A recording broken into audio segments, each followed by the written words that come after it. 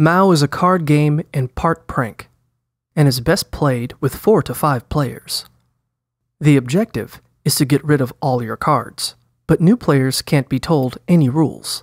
Instead, they have to figure out the rules as they go. To start, pick a dealer to enforce the rules. Deal each player 6 cards and place the remainder of the deck in the center of the playing area to be used as penalty cards. Next, flip one card face up next to the deck. The first player can play any card matching the suit or value of the top card, thus replacing the current top card. If they have no matching cards, they draw a card from the penalty stack. Then, the next player to their right tries to match the top card. Play continues like this around the circle. Other common rules include no talking except when required by another rule, thanking the dealer when given a penalty card, and calling out Mao when you have one card left. If a rule is broken, anybody can award a penalty card by stating what was done to deserve the penalty.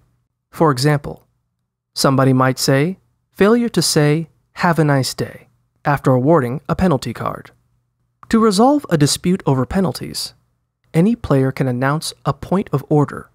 Then, all players must put down their cards to discuss the penalty. Players cannot talk about the rules directly during a point of order, or even touch their cards. When somebody calls point of disorder, play resumes.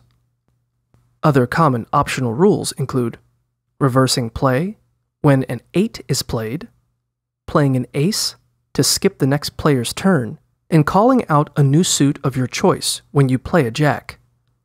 Once a round is over, the winner makes up a new secret rule and tells it to the dealer. Then a new round begins.